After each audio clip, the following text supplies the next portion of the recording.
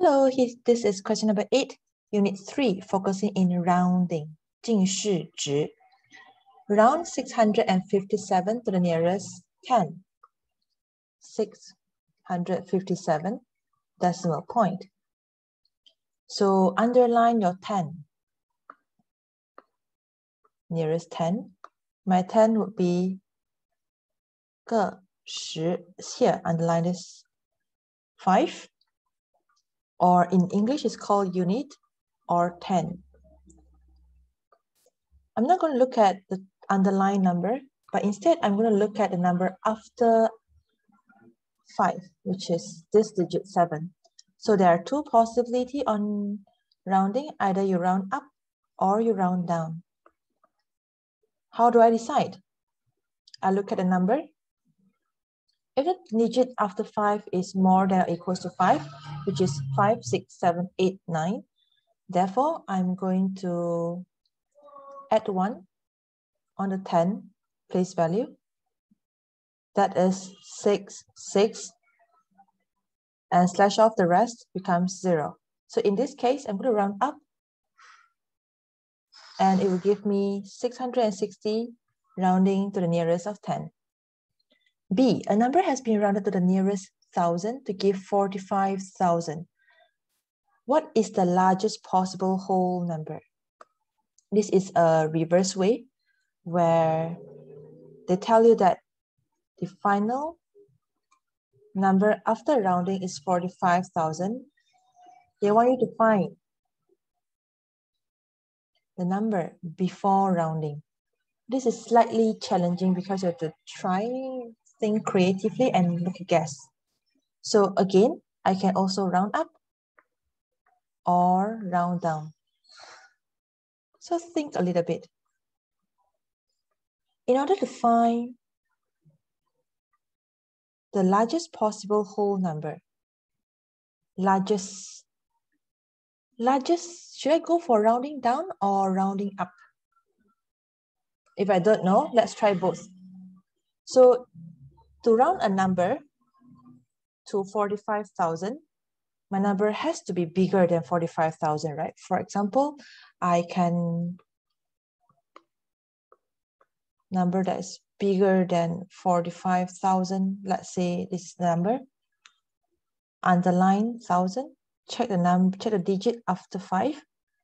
If that is bigger than or equals to 5, I'm going to plus 1. But this is round down. That means I'm going to slash off this and replace by zeros. So this is a good number, 45,400. But what is the largest number? So 45,400. Can I add in other digit instead of 0? How about 1? Yes, I underline 1,000. I check the digit right after 5. It is still less than 5. So I'm going to slash off this anyway. So this could be 1. How about 2? Yes. Oh, how about 9, the largest number? Let's see. Again, I'm also only looking at the digit next to 5. It is still less than 5. So I'm going to slash off anyway. So this 9 doesn't affect anything. So I can also add in this to the largest digit from 0 to 9. Therefore, must be 9. So this is a number. Let me try to round down this number. So underline 1,000, look at the digit right after 5, less than 5. I'm going to slash off this, and that will take me to 45,000. Yes. So this is a good number. 45,499. Let's see round up. To round up a number to 45,000, round up, that means I should have a number lesser than 45,000. Lesser than 45,000, maybe I will get 44,000. Is it okay? Underline 1,000, check the digit right after 4. No. I'm going to round up, therefore this has to be bigger than 5. 5, yes. That will take me to 45,000. If I have 44,000 44,500. Let's see, 44,500. Yeah, this is a good number. This is a number that I'm going to round up to 45,000. So let's check between these two numbers then. I have 45,499 and 44,500. Which one is the largest? Of course, 45,499. Therefore, in this case, this number is the largest number. When I round down, it will give me 45,000. So the answer would be 45499.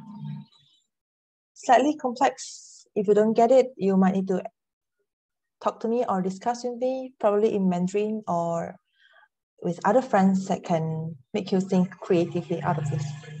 Okay,